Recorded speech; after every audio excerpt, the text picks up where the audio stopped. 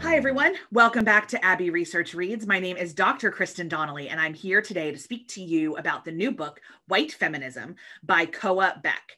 Koa is a former writer and editor-in-chief at Jezebel, and I will tell you folks, this book brings major Jezebel energy with it.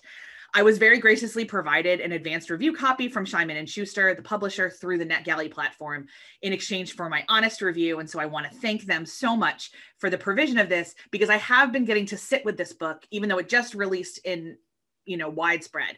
I've been able to sit with this book for a few months.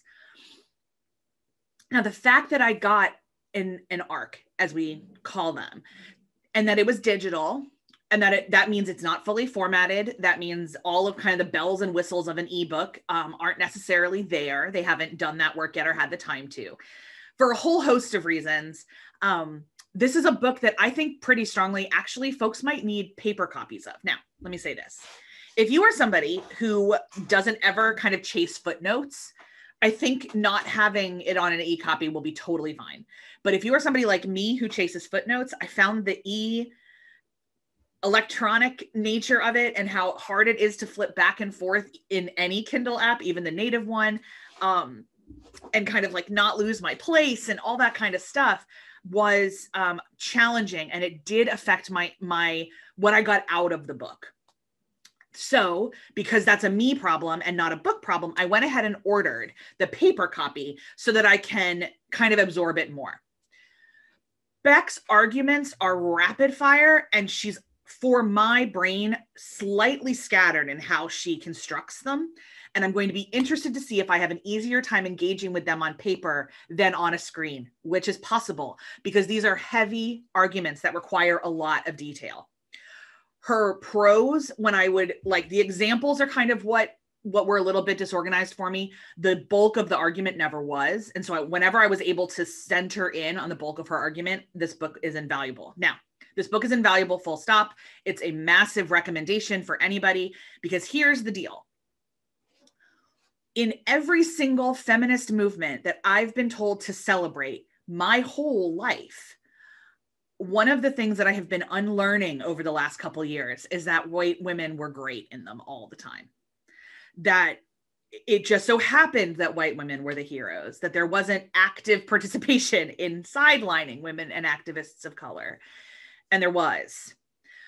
Take no further than the very famous, which we have talked about on this channel a lot. And if you've watched any of our suffrage coverage, especially of the podcast And Nothing Less, you should be familiar with this. But if you haven't, welcome. And we'll link that pod in the show notes, our coverage and the pod itself, in case you want to investigate suffrage in particular. But for instance, there was a really famous parade at the height of the suffrage movement.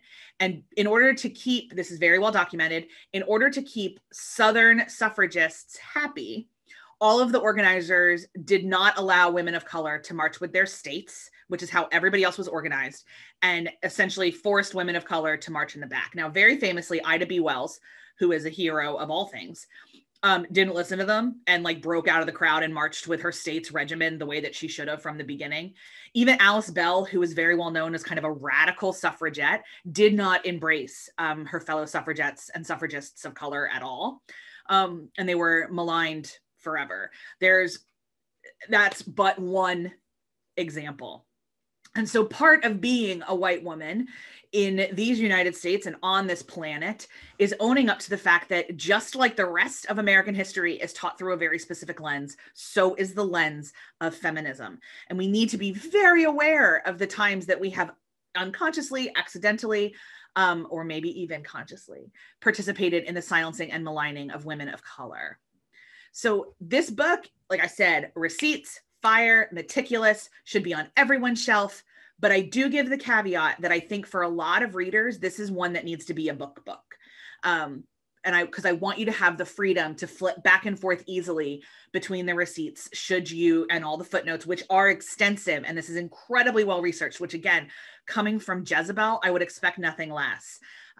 Jezebel spits fire, but they have receipts when they do it. So if this doesn't sound like a recommendation, let me repeat again. I think it's a recommendation, but I am partially convinced that the format affects how much you're going to get out of it. So I'm going to, like I said, I ordered it. I have a whole lot of other things to review for you guys for this channel, but at some point I am going to revisit the paper copy of White Feminism, and I will report back if it did affect my absorption of it to the level that I feel it will. Regardless, if you are somebody who is interested in empathy learning, if you're somebody who has referred to yourself as being on a listening tour in 2020, which is a word some of our subscribers have used and a whole host of others have, White Feminism is essential reading.